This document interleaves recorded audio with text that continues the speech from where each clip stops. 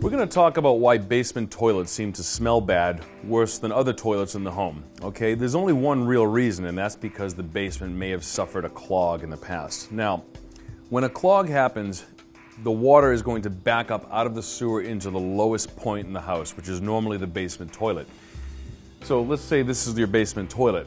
If there were a floor drain right over here, it would come up out of the floor drain too, because the floor drain's lower than the toilet. But in this case, the toilet's the lowest one on the system, okay? So the water has nowhere to go. So this is my sewer pipe leaving the home, for argument's sake, okay? And for some reason, maybe roots or another reason, we have a clog, and now all this water that should be going down and out is coming back this way, all right? And it comes back up, and it's got one watertight seal here. This is the wax ring. You've probably seen a wax ring, or maybe you haven't, below a toilet bowl.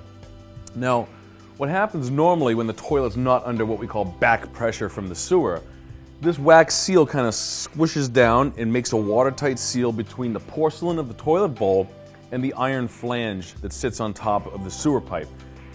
A lot of times what happens when the clog occurs is that this seal is blown out, and we fix the clog and the seal is not replaced. So now, instead of a nice clean wax ring around here blocking all the sewer gas from coming back in, we've got a compromised wax ring that is not blocking sewer gas. So the bad smell that you're getting from a basement toilet is most likely sewer gas.